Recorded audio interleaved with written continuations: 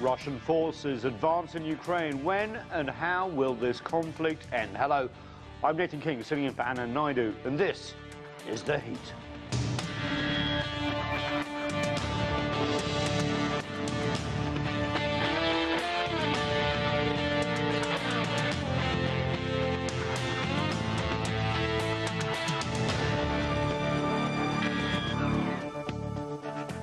Hello again. Russian forces are gaining ground in the eastern part of Ukraine, forcing citizens to flee the region. Ukraine is, of course, asking for more assistance from the West to try and repel Russian soldiers. And we start with this report from Sergio Olmos in Kyiv.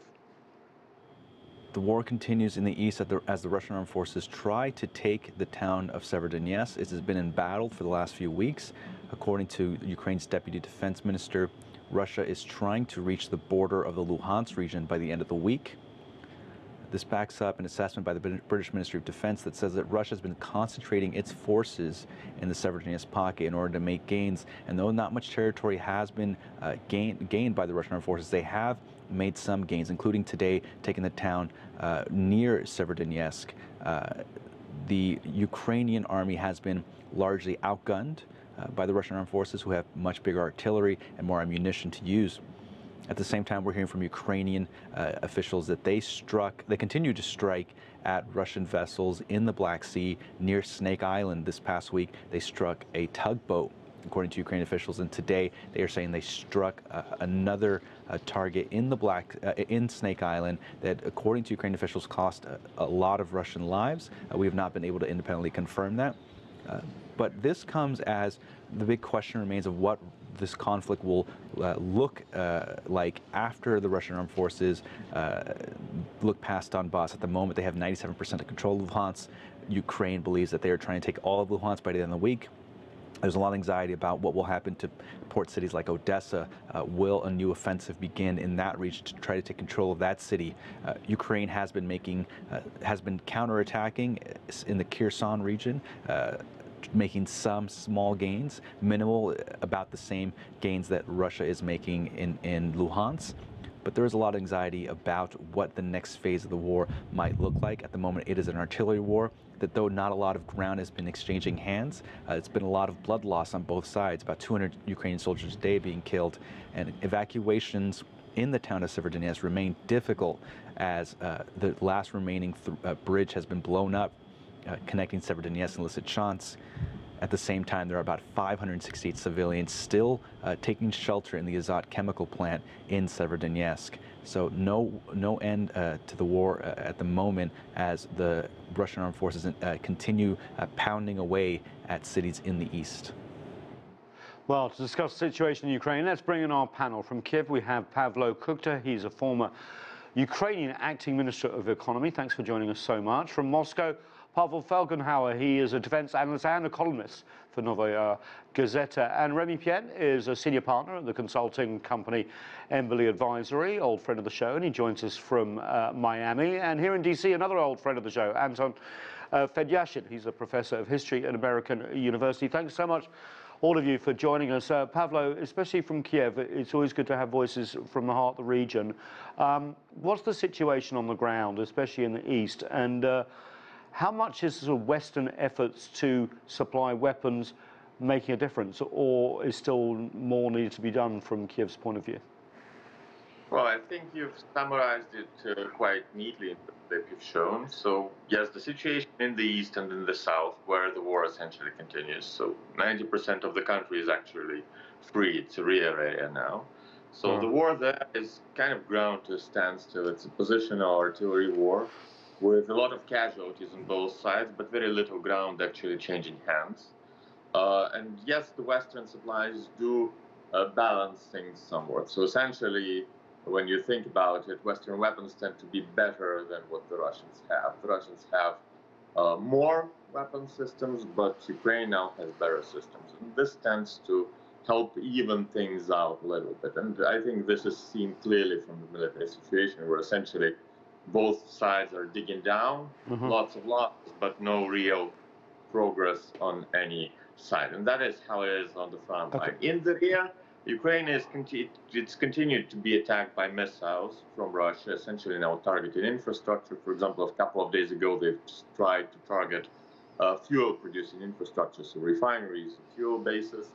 But again, beyond that, it's actually a relatively safe area. So if missiles do hit, otherwise it's peaceful. Pavlo, I just want to do a quick follow-up with you because we've had some real trouble, haven't we, nailing down Ukrainian casualty numbers, especially since we've seen an upsurge of this artillery war, as you said, which is claiming lots of casualties. I read things of 100 Ukrainian soldiers dead, 500 in a day, 250, as Sergio just said in his report there. Why isn't Kyiv releasing any of these numbers, and what is the actual number? Is the question addressed to me? Yes. Okay. Well, I think the president has announced an official number. It's in the hundreds. Again, you have to understand that essentially these are the numbers for, let's say, the last few days, and they tend to change for obvious reasons. It's a battlefield. Like, it's not like it's a static situation where 100 people die every day. So sometimes there are large losses and losses on both sides. Sometimes there are calmer days. But yes, they are large. They number in the hundreds. I want to go to Pavel now, because at the beginning of this special military operation, as the Kremlin calls it, there was very much a focus on getting as much Russian firepower in there as possible very quickly. Then there seems to be this more stalemate situation, although with incremental Russian advances in the east. What is the growing feeling in Moscow about the West's accelerated response when it comes to more weaponry, which of course is being used to target Russian soldiers? Well, in the beginning, Russian forces were advancing on 5 fronts at least, very swiftly. And not all these advances led to eventual success. Some did. Now the Russian military don't have enough reserves or capabilities to advance on the entirety of the front. So they've concentrated in one area, more or less. It's like the Germans in First World War in 1916 when they concentrated on the fortress of Verdun. The idea of this concentration, it's not just simply to take the ground in Lugansk and Donetsk. It's to use Russian firepower, artillery superiority to grind down, inflict maximum casualties on the Ukrainian military, break their morale, as the Germans want to break the morale of the French then at Verdun. And if the Ukrainian morale snaps, Ukrainian military may begin to retreat. Ukraine will ask for peace. And yes, there is some success in that. Not only there are high casualties, there are reports of problems with Ukrainian morale, that there are more desertions. And so this is how the Russian military hoped to win this conflict. But of course, the supplies coming in from the West are not welcome. But the official line is that Russia is going to win anyway, and that Western supplies of weapons are not sufficient enough. And they are just simply prolonging the war, but they're not replacing the number of equipment that Ukraine is losing. Thank you. I'm going to move on to the political side. Remi Piet, I want to bring you in here too, because obviously, as well as Western military support, we're seeing increased political support, albeit symbolic at the moment, especially granting candidate status for Ukraine's application to join the European Union. How likely is this going to happen? The timeline, I see everything from 6 months to 10 years, if not more. And what are the dangers here going forward as well? No, obviously, I mean, you do mention some key movement on the political front and in terms of supporting Ukraine from the European side. This is obviously more symbolic than anything, because the timeline for the candidacy to turn into something that would actually take form as a membership is a very long timeline, and you have to integrate a lot of what is called the acquis communautaire inside your own legislative framework to be able to be part of the European Union. Nevertheless, that actually reinforces the alliance system from the Western countries to Ukraine. And it's very interesting when we actually had the former panelists mentioning the First World War. This is exactly the scenario that we're seeing. And we have to remember the First World War actually lasted until the Germans were coming out of, running out of ammunition and economic capacities to continue moving forward during the war. And this is the same situation we're seeing today. We're about to see a very long-lasting conflict between Russia and Ukraine backed by Western powers, and it's very unlikely that Russia can actually, maintain the superiority militarily in the long run. Keep in mind that Russia, in terms of economics, is no much bigger than Italy, just one of European countries.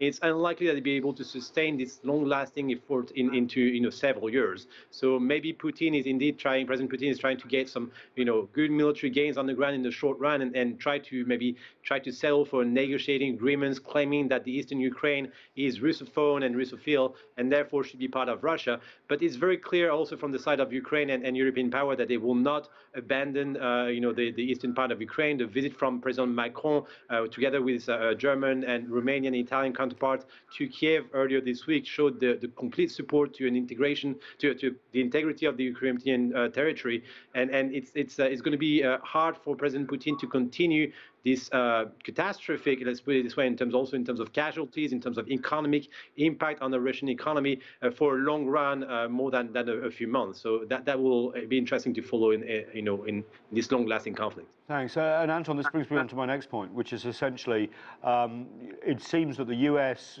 point of view, they're very much involved in a proxy war when it comes to fighting, supplying weapons and political support for Kyiv.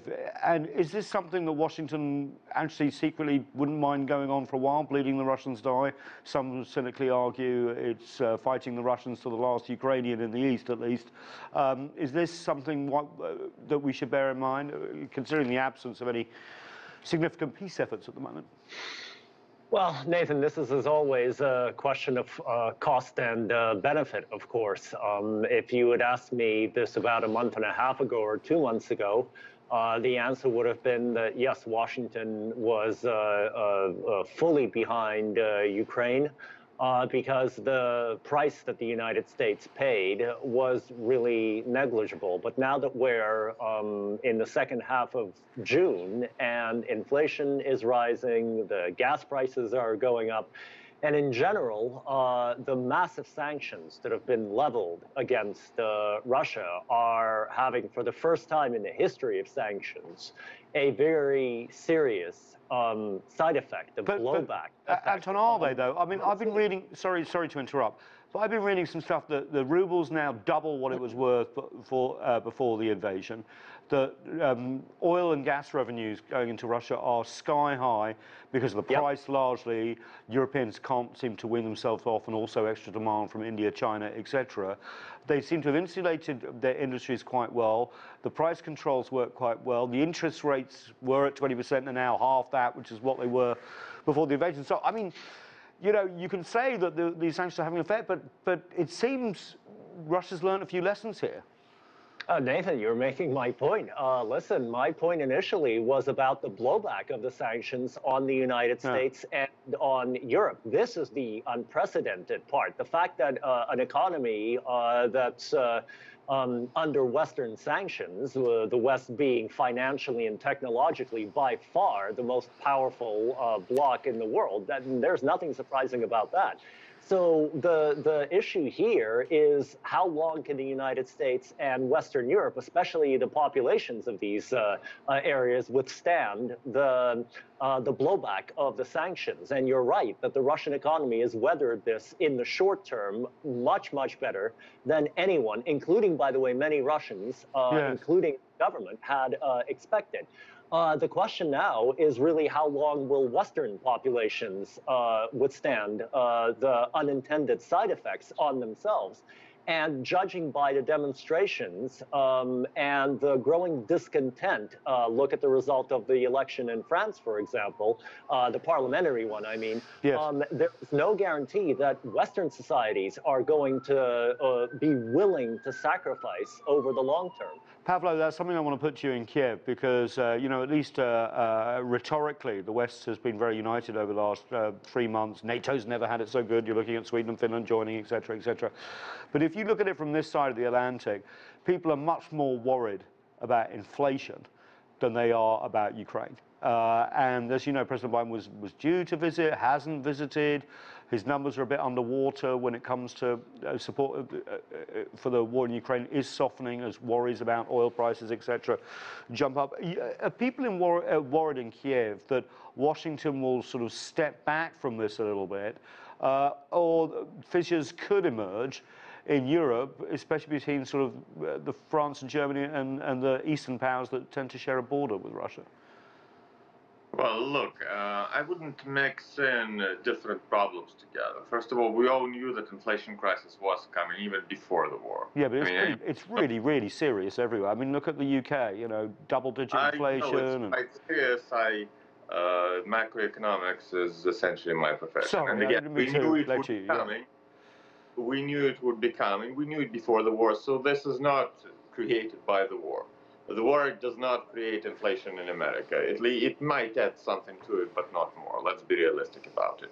It does create more problems in Europe, particularly related to... The problem is Joe Biden's calling it that. It's calling it Putin's prices at the pump. So, you know, well, you're basically disagreeing with your major backer here. I would not get into domestic American politics and who's taking what. But it's a salient point. As an economist, I can clearly tell you that the inflation was coming all over the world. We're in it. Even without the war, you would have it, right? So it was unavoidable. It might have some of these additional costs might come from the war, the energy, etc., but they are minor compared to the inflation crisis that the world was facing anyway. And we shouldn't mix the two. That's first, thing number one. Thing number two, inflation is coming from the foodstuffs, which are actually blocked by Russia. So stop the blockade, introduce convoys or whatever, unlock the Ukrainian ports, you get Ukrainian grain out, the food prices will drop a bit. So there is the solution to that. It can be done quickly if the world, particularly neutral countries, manage to agree on that. Actually, the negotiations on that thing are proceeding, so the solution might come quicker than we maybe expect. This would actually help ameliorate the inflation pretty well, and Ukraine is the solution here, so not the problem. Energy in Europe is more tricky, but I think it's up to Europeans to decide whether they want to be dependent on Russia as an energy supplier, because we see that that energy supplier is entirely unreliable. I would expect them to try to diversify anyway, regardless of the current short-term costs. They will try to have different energy sources than Russia. Well, so again, we should not mix these two problems. What I'm particularly worried is the foodstuffs. And not only inflation. I mean, it's inflation in the rich countries. In the poor countries, it's famine. That's what's coming to Africa, for example. Because Ukrainian grain is locked in the ports by Russia. So again, unlocking the ports, lifting that port blockade would actually go a long way to ameliorating the situation, making it easier for everybody. Of course, Russia knows. Obviously, part of that is Ukraine lifting the mines as well. Would that happen immediately? Well, that's part of the blockade. Ukraine can lift the mines if Ukraine understands that it's guaranteed that the Russian warships will not enter its ports afterwards. So it's part, you know, the solution has to somehow contain all that. And I mean, the only realistic one is some kind of military convoy, possibly not by NATO members, but by neutral countries, for example. Right, Turkey. So for neutral countries, essentially protecting Ukrainian ports and allowing convoys to flow. That could kind of guarantee the situation. And again, ameliorate the problem big time, because the problem is the fact that the grain, which used to supply hundreds of millions of people with food, is sitting locked in the country. It cannot leave it. Because the ports are blocked. No other logistical route to export it fast enough. Okay, well, I'm going to bring in Remi here as well, because you talked about, obviously, European dependence on Russian oil and gas. There's a lot of commitments that are sort of back-ended towards this year. Do you really see countries like Germany being able to deliver? Obviously, people like Hungary, certain countries like Hungary have got a bit longer, but, you know, they're firing up coal power stations again in Germany, using more coal. And, you know, I respect what Pavlo was saying, but the inputs too, like fertilizer costs and all this sort of stuff, are really making this sting in a way that I don't think many European powers envisaged just 4 months ago when the war started. Yeah, I mean, there's indeed a strong economic impact on European countries, and as Pavel was exactly explaining, energy is part of it, but there was inflationary pressures before the war, following the COVID crisis, and a series of let's say monetary easing, and the foodstuff and agricultural prices are a key part of the equation. So if we can actually find a solution, maybe transiting some of those grains through Romania, which is what is being studied right now, that might actually limit the inflation. But more importantly, when you're looking at European countries, and another panelist made a very interesting point about France and the fact that Macron was not able to secure absolute majority in the parliament. It's still a slight victory for Macron, and even the other opposition parties have been backing Ukraine against Russia. Mélenchon, which is the left-wing party in France that claims victory because it's actually arriving to the second parties in France, is actually very strongly, adamantly against Putin, although he disagrees with the policies of France being part of NATO. That's a little switched in terms of their position, but it's much more those results of elections are much more results of domestic issues and trying to offset Macron, and that could be also the case in other countries, than actually a discontentment towards European policies towards Russia and Ukraine. There's still very strong support and backing from European populations to Ukraine and welcoming refugees in different countries, supporting the country. But indeed, there are some costs to it, and it seems that whether you're looking at Americans or Europeans, they are willing to support it and to continue despite the strong economic impact on the population, which is nothing compared to the actual famines and starvation that countries in Africa and Latin America might be facing because of Putin blocking exports from foodstuffs. Well, Pavel, I want to bring the Russian side in here because Vladimir Putin seems defiant, and the opinion polls in Russia seem to be still very much backing this war. So you have a Europe that's still united despite costs, as Remi was just saying. Just listen to a few words that we have from Vladimir Putin, who seemed very confident, praising the soldiers the other day and talking about new weapons being deployed, potentially. Our armed forces now have unrivaled S-500 air and missile defense systems. Sarmas intercontinental ballistic missiles have been successfully tested. We are planning for the first such complex to be deployed by the end of the year. Pavel, what do you make of this sort of confident swagger that we're seeing from Vladimir Putin at this stage in the conflict? Well, Putin is, of course, he's projecting optimism that everything will be fine, that the war is winnable, and that we just have to stay the course. Well, that's basically normal for any leader in such a situation. His cabinet ministers and his administration are also projecting optimism, because if you don't project optimism from the Kremlin or the Russian government, well, you'll be out of a job soon. But the Russian industry leaders are rather pessimistic because there's very serious problems coming up. A very strong ruble is not a very healthy thing at all, because Russian exports of metals and actually oil products are becoming economically senseless, because the price in rubles has fallen 3 times of the Urals barrel of oil. And because the ruble is so strong and that there's a big discount. So Russia right now is not exporting still, but not importing essential imports, which means that there'll be growing problems in its industry and its basic infrastructure of the country in the coming months. So there's a lot of problems here. They have not yet hit very seriously the population, though there is, of course, very serious dip in incomes, because a lot of Western companies left. Their employees are not getting salaries, or getting kind of basics, but not for a long time. And that's not, so it's a potentially a serious situation. If this war doesn't end soon, there are going to be very serious problems in the Russian economy, and most likely in the Russian social networks in the fall. Okay, well, I want to also just follow up with you quickly about unintended consequences of this potentially spreading. As you know, Lithuania and Russia are in a bit of a shouting match over. Lithuania says it's imposing new EU sanctions and stopped some rail shipments into Kaliningrad, the Russian outcrop that used to be part of Prussia on the Baltic. Basically, Russia accusing them of having an embargo. Yeah, there's the map. Anyone who is obsessed with European history knows that little bit very, very well. So is there a potential for a wider conflict, considering how the Baltic states and others seem to be leading the sort of pressure on Moscow? And what is the calculus in the Kremlin about that? Well, yes, there is, of course, the potential of the conflict escalating into an all-European war. Though that seems a bit right now remote, really no one wants it.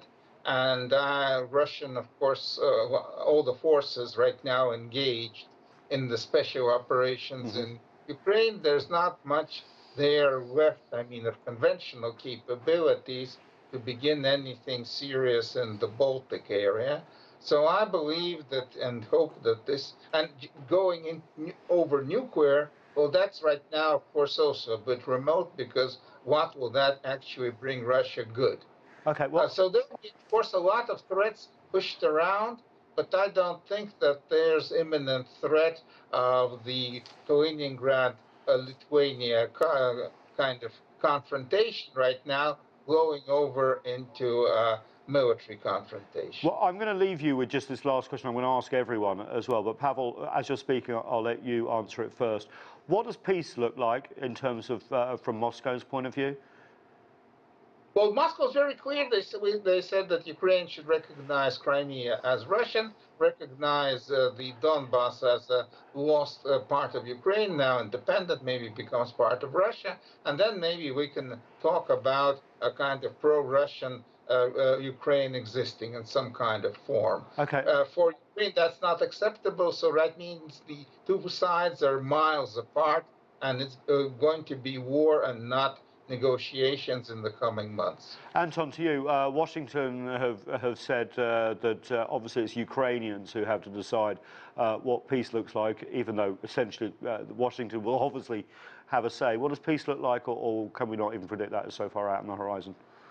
Well, so far, there doesn't seem to be much of an overall strategy except to send weapons over and to basically see what happens. The hope here in Washington is obviously that the Ukrainians will get as much as they want, ideally everything that they want, but cooler heads in D.C. are, of course, realizing that most wars do not end with clean victories. Okay. They with pragmatic solutions, and I think that's what's going to happen. And Pavlo, sorry, I'm going to have to skip you, Remi. I've been told to wrap. Pavlo, what would Ukrainians accept?